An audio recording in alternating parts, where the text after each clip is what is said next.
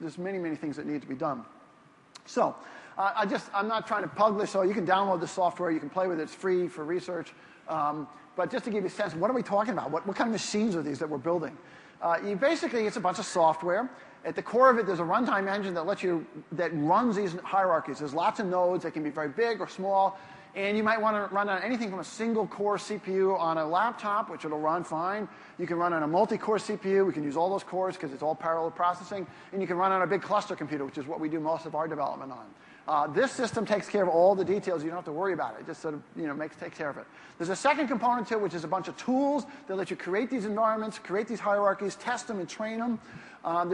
We've created a bunch of tools. There's a third-party company that's already created some other new tools, and some other people are working on it. So those tool sets are getting better. And then there's a third component here is the learning algorithms themselves. I said it's pretty simple. You're learning sequences. It sounds really easy. It's actually not so easy. And there's several ways of doing it, and some work much better than others, and we're figuring that out as we go. So you can plug in new learning algorithms as you do this. Now, just so you get a sense of what can you do with this stuff and what's been happening. We think we have about 100 to 200 active developers today. These are people. We have thousands of people who've downloaded it, but we think there's about somewhere between 100 and 200 who use it daily. This tool set. And this is a very difficult tool set to use. This is last year's tool set. We have 8 corporate customers who pay us money to have a very close relationship with us. The applications are all over the map, what people want to do with this and what they're having success and difficulty with. I'm just going to give you some flavor from. We've been surprised at a number of people in the gaming industry who want to use it. For one, people doing this motion capture inference, figuring out what people are doing as they play with a game. Other people doing for visual editors and so on. We're working with a major car company who's trying to use it to basically understand traffic around a car as you're driving along. Is a car likely to change lanes and so on? Can you predict what's going to happen in traffic? We're doing a bunch of things with voice. A lot of government contractors are using it for voice speaker ID and so on. A bunch of people doing vision-type applications of various types. Process control. It turns out you can take manufacturing data and you can feed it into this stuff, and it kind of discovers what the cause is, and you can do inference and figure out what's going on in there. People are trying to use it in financial markets and so on. At Numenta, we have decided to do a very high-end, a real good vision system as our test case. This is to test out the tools, to test out the algorithms. So we've gone from those little line drawings. We're now doing sort of high-resolution black and white images. Color is actually pretty easy, but we want to do the harder problem, which is black and white.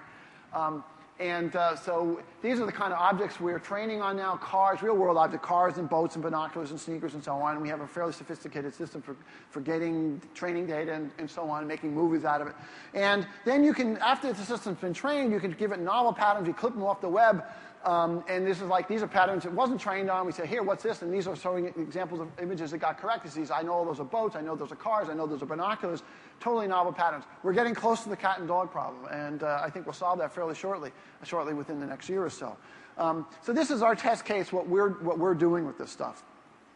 Now, I want you can say, what does this stuff do again, right? Let me remind you what it does. You build these hierarchies. You train them on data through some sort of sensory organ. It could be like vision, or it could be just financial data.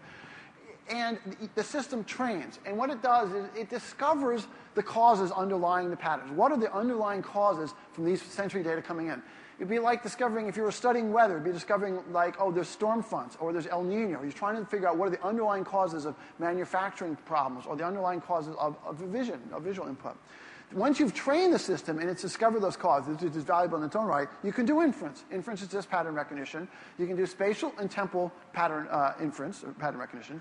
The system can do predictions, and prediction, believe it or not, is just the flip side of behavior.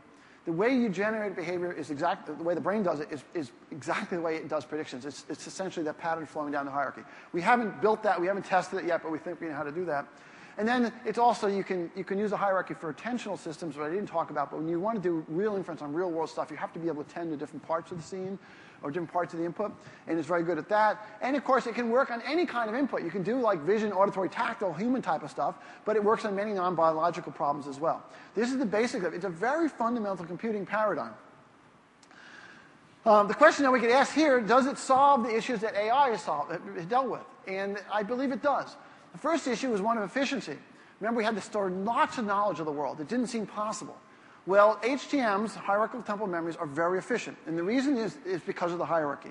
Things lower down in the hierarchy are reused at the next level up, and those are reused at the next level up.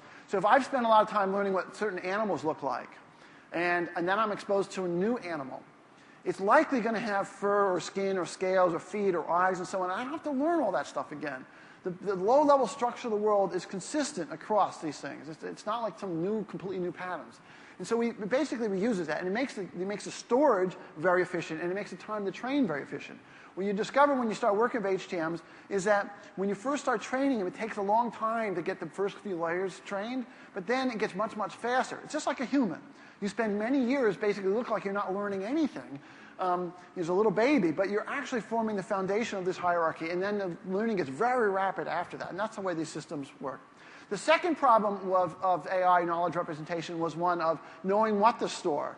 And these systems are self-learning. You don't get to choose. You don't get to pick, this is the knowledge I'm going to extract from the world. It extracts it on its own, and that's a good thing, because we know how to do that.